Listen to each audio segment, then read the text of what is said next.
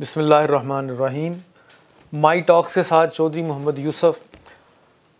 मैंने एक सिलसिला शुरू किया हुआ है जी, सेल्फ़ डिस्कवरी का, यानी कि ख़ुद शनासी का, अपने आप को पहचानने का, अपनी ज़ात के सफ़र का।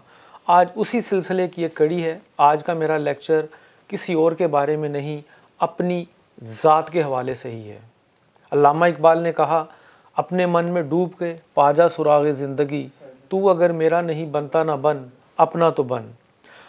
इस वक्त ये मैं बताता चलूँ कि पूरी दुनिया की जो आबादी है वो 7.5 अरब से ज़्यादा है, और इस 7.5 अरब की आबादी में अपने आप को पहचानने के लिए सिर्फ इतना ही काफ़ी है कि एक 7.5 अरब से जो आबादी ज़्यादा इस पूरी दुनिया में फैली हुई है, इस पूरी आबादी में आप जैसा एक भी इंसान इस दुनिया में मौजूद नहीं है।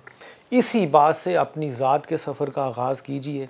हम में से बहुत सारे लोग ऐसे हैं जो अपने आप को वक्त नहीं देते, अपने बारे में सोचते नहीं हैं, अपना एक एनालिसिस, अपनी असेसमेंट करते ही नहीं हैं।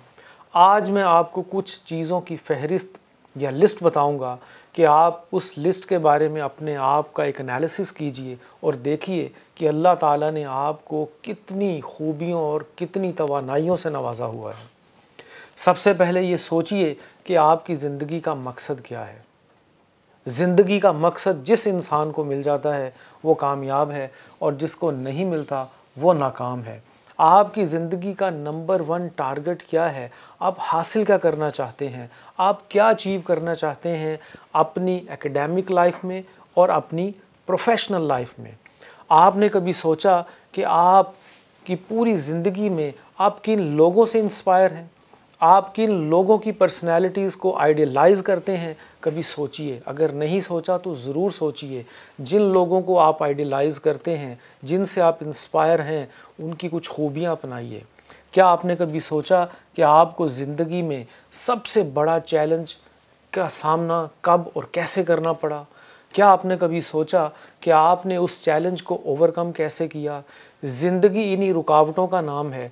कामयाब लोग वही हैं जो इन चैलेंजेस को, इन मुश्किलात को अपनी अपॉर्चुनिटीज़ बना लेते हैं, जो इन चैलेंजेस से घबराया नहीं करते। तुंदिए बादे मुखालिफ से ना घबरा ए उकाब, ये तो चलती है तुझे ऊंचा उड़ाने के लिए। आतिशे नमरूद गर भड़की है, परवाह नहीं, ये वक्त है शान इब्राहीमी दिखाने के लिए। तो आपने अपने आप को इकबाल का शाहीन बनाना है और देखना है कि आप इन चैलेंजेस को कैसे ओवरकम कर सकते हैं। फिर आप ये कभी देखिए और सोचिए कि जिन लोगों को आप पसंद करते हैं उनके अंदर खूबियाँ क्या हैं, जिन लोगों को आप पसंद नहीं करते उनके अंदर खामियाँ क्या हैं। आप ये देखिए। जब तक आप नहीं देखेंगे आप अपने आप को नहीं पहचान सकते, आप अपने आप की शनाख्त नहीं कर सकते।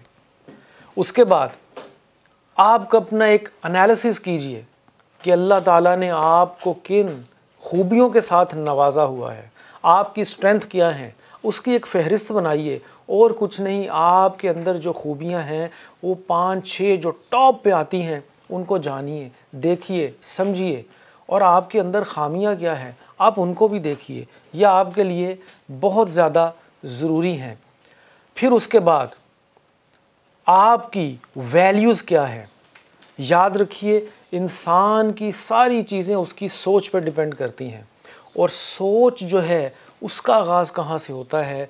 उसका आगाज़ उन बुनियादी इक़दार से होता है, उन गाइडिंग प्रिंसिपल से होता है जो हमारे ड्राइवर्स हैं, जो हमें लेके चल रहे हैं। तो याद रखिए, हमारी इन वैल्यू से ही हमारी सोच और ख़यालात बनते हैं। अपने ख़यालात को देखिए, इनसे हमारे और आपके अल्फाज बनते हैं। अपने अल्फाज को देखिए, इनसे हमारे एक्शंस यानी कि अमाल बनते हैं। अपने एक्शंस को देखिए, इनसे हमारी हैबिट्स बनती हैं। अपनी हैबिट्स यानी कि आदतों को देखिए, इनसे आपका और हमारा करैक्टर बनता है। अपने करैक्टर को देखिए यानी कि अपने किरदार को देखिए, इससे हमारी तकदीर बनती है, इससे हमारी मंजिल जन्म लेती है। तो इन चीज़ों को देखिए। अगर हम नहीं देखेंगे तो कौन देखेगा? यहाँ मैं फिर अल्लामा साहब के इन अल्फाज के साथ बात आगे बढ़ाऊँगा। अल्लामा साहब ने हमारे और आपके बारे में कहा कि खुदाए लम यज़ल का दस्ते कुदरत तू, ज़ुबां तू है, यकीन पैदा कर है गाफिल के मगलूबे गुमा तू है, परे है चरखे नीली फाम से मंजिल मुसलमान की, सितारे जिसकी गर्दे राह हों वो कारवां तू है। उसके बाद आपने कभी अपनी ज़िंदगी का कोई मिशन सेट किया, उस मिशन सेट करने के बाद उसकी कोई मिशन स्टेटमेंट बनाई, अपनी ज़िंदगी का विज़न कभी डेवलप किया कि आप इस दुनिया में जो मुख्तसर सी लाइफ है उसको गुजारने के लिए आए हैं, कैसे गुजारेंगे। यहाँ मैं आपको एक बड़ी इंटरेस्टिंग बात बताता चलूँ। आज जब मैं ये लेक्चर रिकॉर्ड करवा रहा हूँ, आज 28 मार्च 2020 का दिन है। मैं इस तारीख में से, इस दिन में से सिर्फ एक हिस्सा चेंज कर देता हूँ। 28 मार्च 2020 को मैं 28 मार्च 1920 कर देता हूँ। सिर्फ एक हिस्सा चेंज किया, सिर्फ एक हिस्सा। तो मेरा आपसे ये सवाल है कि आज 28 मार्च 2020 है, एक हिस्सा चेंज करने से 28 मार्च 1920 हम 100 साल पीछे चले गए। तो मेरा आपसे ये सवाल है कि हम 28 मार्च 1920 को कहाँ थे? हम कहीं नहीं थे। मैं इस तारीख में एक और फिगर चेंज कर देता हूँ, डिजिट चेंज कर देता हूँ, 28 मार्च 2021, हम 100 साल आगे चले गए। फिर मेरा आपसे ये सवाल है कि 28 मार्च 2021 को हम कहाँ होंगे? हम कहीं नहीं होंगे। पाकिस्तान में एवरेज लाइफ तकरीबन 66 साल है। इन 66 सालों में हमने बहुत कुछ करना है। कम से कम इतना कुछ कर जाइए कि आने वाले वक्तों में हमारी कुछ नस्लें हमें और आपको याद रखें। ये करना पड़ेगा। ये कैसे कर सकते हैं कि हम अपनी लाइफ का एक मिशन बनाएं, एक विज़न बनाएं, अपनी लाइफ के कुछ ऑब्जेक्टिव्स बनाएं। जब तक हम नहीं बनाएंगे हम ऐसा नहीं कर सकते।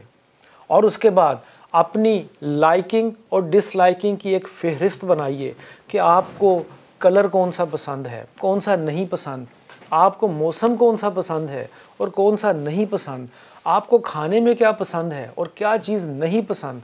आपने अगर कभी कोई अच्छी मूवी देखी तो कौन सी लगी, आपको हीरो कौन सा पसंद है और कौन सा नहीं पसंद, आपको अपनी स्टूडेंट लाइफ में कौन सा सब्जेक्ट हमेशा पसंद रहा और कौन सा बिल्कुल भी पसंद नहीं रहा। फिर उसके बाद आपको अपने दोस्तों में सबसे ज़्यादा आपके पसंदीदा दोस्त कौन से हैं और कौन से नहीं हैं। अपने टीचर्स के बारे में और उन पर्सनैलिटीज़ के बारे में जिनसे आप इंस्पायर होते हैं, उनकी लाइकिंग और डिसलाइकिंग की भी एक फहरिस्त बनाइए। आपको पूरे दिन में 24 घंटों में कौन सा वक्त सबसे ज़्यादा अच्छा लगता है और कौन सा अच्छा नहीं लगता। अगर आप कभी खाना खाने बाहर गए हैं तो खाने में आपको कौन सा रेस्टोरेंट ज़्यादा अच्छा लगता है और कौन सा नहीं लगता, आपको शहर कौन सा पसंद है और कौन सा नहीं, आपको किस मुल्क से ज़्यादा मोहब्बत और किस से नहीं, किस कौम को आप लाइक करते हैं और किसको नहीं। ये सारा तज्जिया और एनालिसिस आपने किसी और के लिए नहीं, अपनी ज़ात और अपने आप के लिए करना है। यह मैं आपको अपने क्लोजिंग रिमार्क्स में एक दो बातें बता के बात ख़त्म करता हूँ। अल्लाह ताला ने कुरान पाक में इंसान के लिए 4 कस्में खाई और एक यकीन दिलाया। वो कस्में क्या थीं और क्या हैं? अल्लाह ताला ने फरमाया वत्तीनी वज़ैतूनी वतूरी सीनीना व हाज़ल बलदिल अमीन। कसम है इंजीर की, कसम है जैतून की, कसम है तूरे सीना के पहाड़ों की, कसम है इस अमीन के शहर की, यानी कि मक्का की। और उसके बाद क्या कहा? 4 कस्में खाई अल्लाह ताला ने।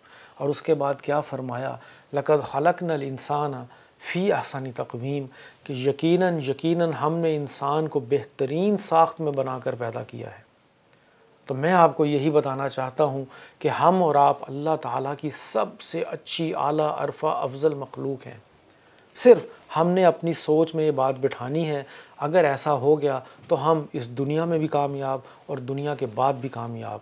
अल्लामा साहब की इन अशार से अपनी बात को मुकम्मल करूँगा। खिरदमंदों से क्या पूछूँ कि मेरी इब्तदा क्या है, खिरदमंदों से क्या पूछूँ कि मेरी इब्तदा क्या है, कि मैं इस फ़िक्र में रहता हूँ मेरी इंतहा क्या है। खुदी को कर बुलंद इतना कि हर तकदीर से पहले खुदा बंदे से ख़ुद पूछे, बता तेरी रज़ा क्या है। बहुत शुक्रिया। इंशाअल्लाह जल्द मुलाकात होगी एक नए टॉपिक के साथ। अल्लाह हाफ़िज़।